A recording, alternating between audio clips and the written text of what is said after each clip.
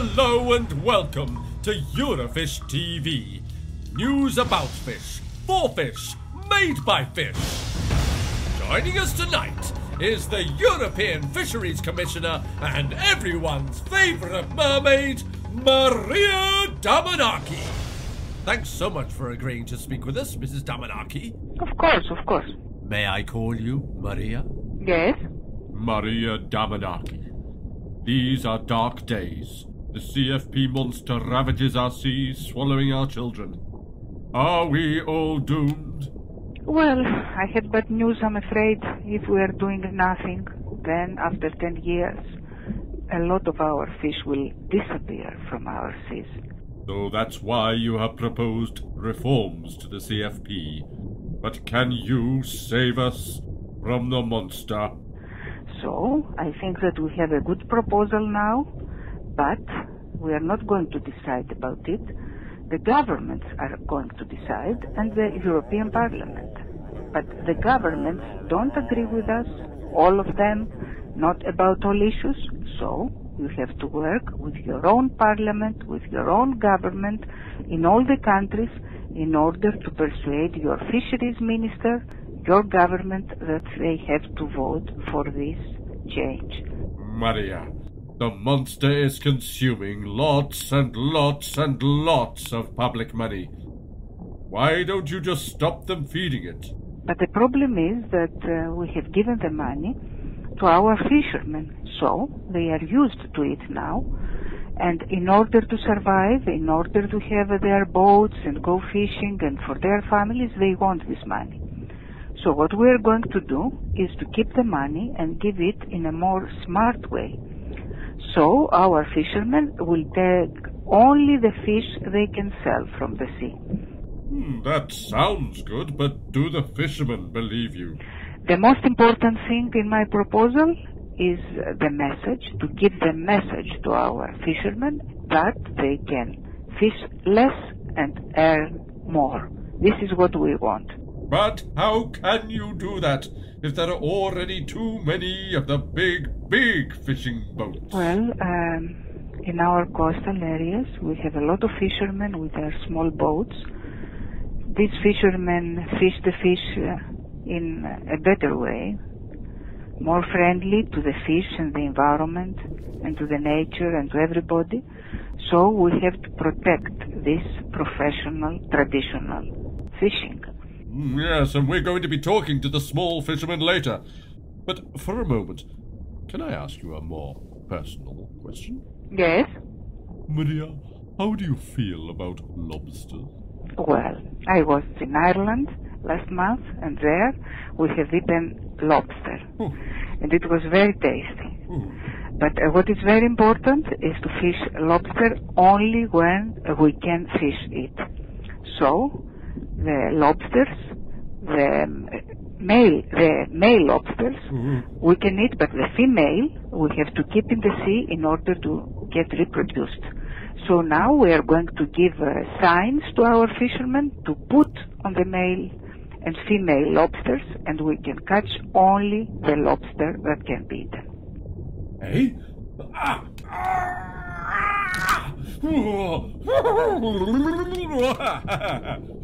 So, to sum up, it's a question of persuading fishermen to catch less, but earn more.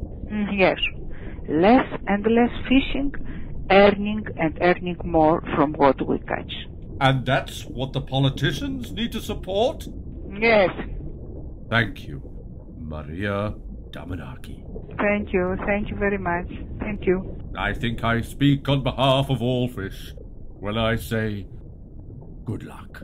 Thank you, bye. And for reaction, we now go over to the UK to speak to Mr. Jeremy Percy, Chief Executive of NUTFA, the new Under 10 Fishermen's Association. So, Mr. Percy, you've heard Maria Damanaki. What do you say to her comments? Well, I'm very glad to hear what the Commissioner has to say, although they need to back it up with real measures that will have an impact on the small-scale fleet in Europe. Mr. Percy, there are a lot of little fishermen in the EU. Don't they get their fair share already? Well, no, they don't. 80% of the European fleet is determined to be small scale. And from a United Kingdom perspective, for instance, where the percentages are much the same, we only have 4% of the quota allowed. So what happens to the other 96%? The other 96% go to the vessels which are large scale in the UK.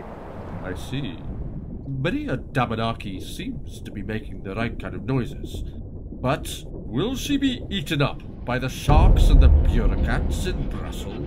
That's really our main concern. I think the Commissioner is genuine in her recognition of the benefits of small-scale coastal fishing.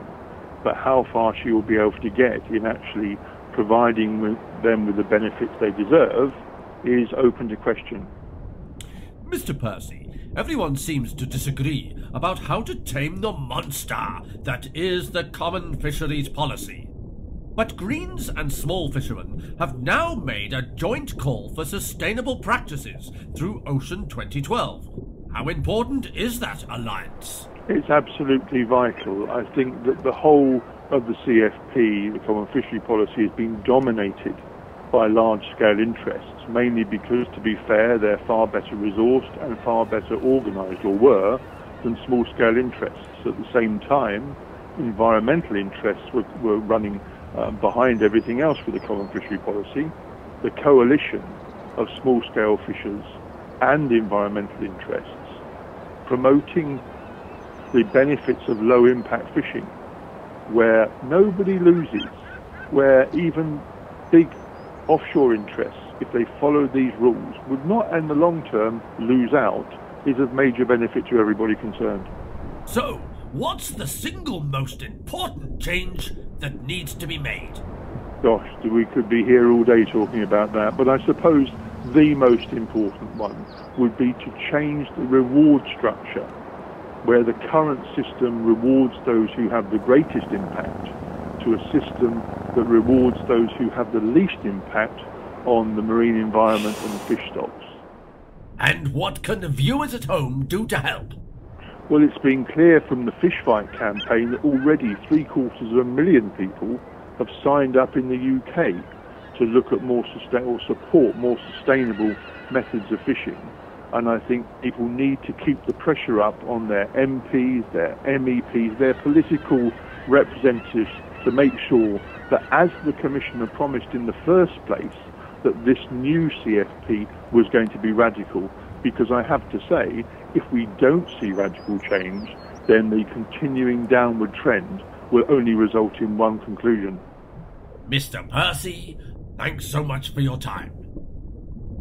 Well, there you have it. The small fisherman's view.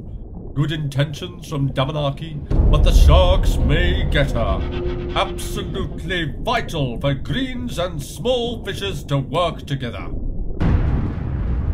And since recording that interview, we have heard that the CFP reform decision has been kicked into the long sea grass and may slide back from 2012 to 2013 or even 2014. So, hoping that the new Alliance for Sustainable Reform will last, we leave you tonight with Eurofish TV's very own Roll of Honour for all of those groups supporting the Ocean 2012 statement.